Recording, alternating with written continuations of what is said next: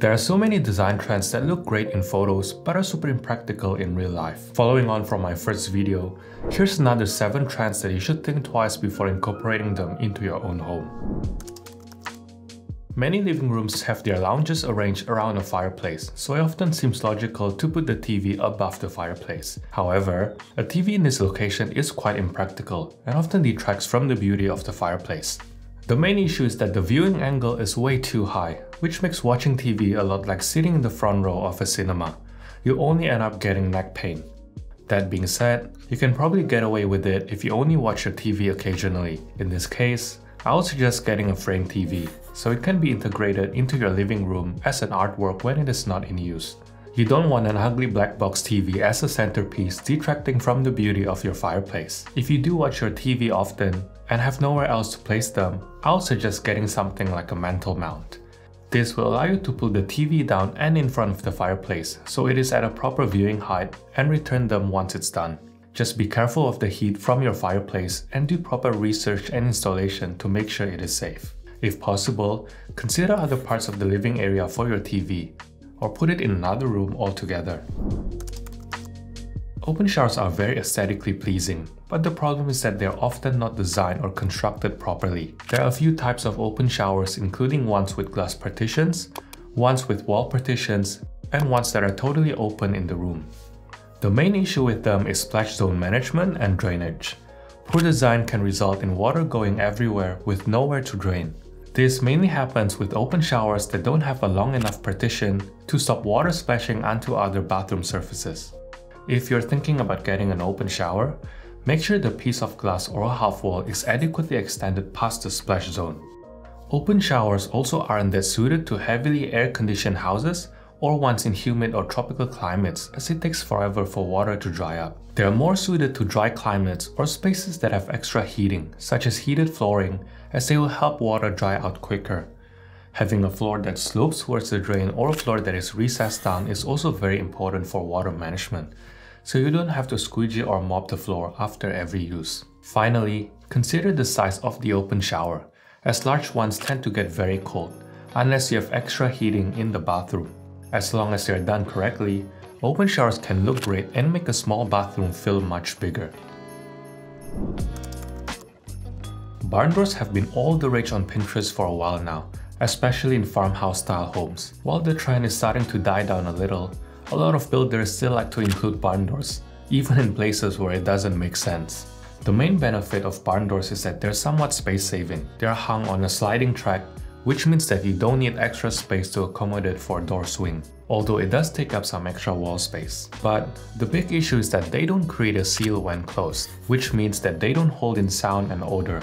As you can imagine, this is a big problem for bathrooms, unless you want to announce to everyone the outcome of your last spicy meal. They also offer no privacy, as there's often a small gap between the door and walls that you can see through, so it is often not ideal for bedrooms. These gaps resulted in poor thermal insulation, which will increase your electricity bill. Having said that, there are certain situations where barn doors can be functional.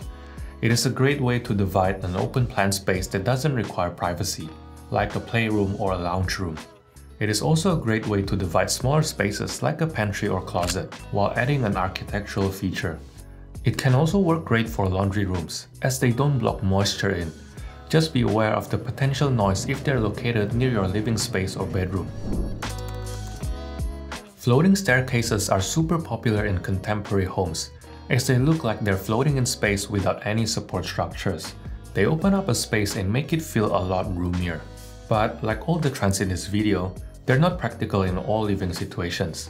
This is mainly the case for households with pets, children, or elderly people, as floating staircases can quickly become a safety hazard. Floating staircases do not have risers, the vertical section between the staircase treads, which can often become dangerous if you lose your footing. This can lead to very serious injuries. It is even worse when people violate safety codes by not having a handrail to increase the floating illusion. It just makes people more likely to fall. If you're young and healthy, have no children or pets, and are not living with the elderly, a floating staircase can be very impressive.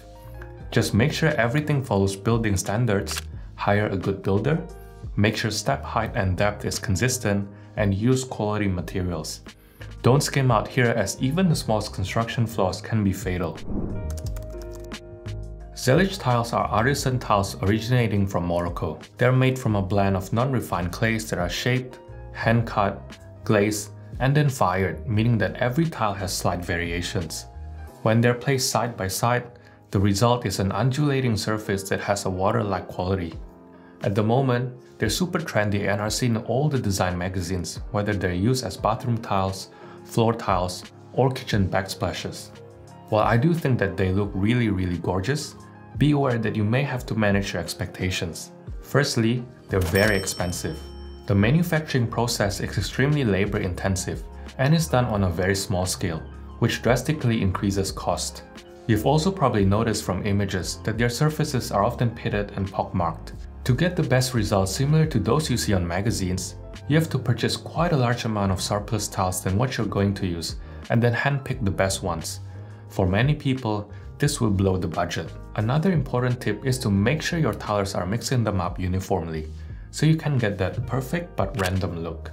Unlike subway tiles, you can't just open each box and install as you go, due to the irregularities, which can be a double-edged sword.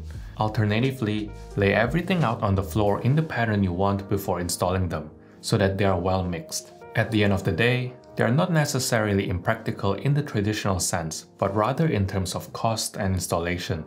As long as you can do them right, I do think that they're really beautiful.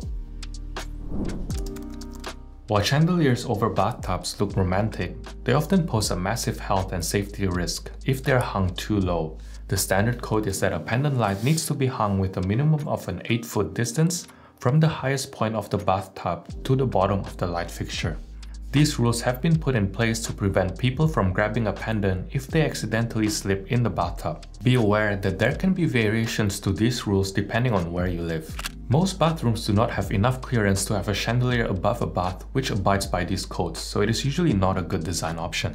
Additionally, most chandeliers are not made for damp locations, so if you do have taller than average ceilings and this is an option for you, you need to make sure that your chosen light fixtures is rated as safe for bathrooms. Often, people want to put their desk in the middle of their home office as it makes the space look more professional. But in most cases, it can be quite an impractical room layout. The main issue is access to power points. Unless your space has a power point built into the floor, you will have cords running all around the space which will look cluttered and become a tripping hazard. Even with cable management clips and other similar products, there's almost no way to avoid cords laid out all over the floor. It is also not suited for smaller rooms, as it will impede upon traffic flow and make it difficult to walk around that room. Having said that, with proper planning and a bigger sized room, it is definitely a viable option that looks and functions great. If you haven't watched the first video from this series, be sure to do so right here. Otherwise, thanks for watching, and I'll see you in the next one.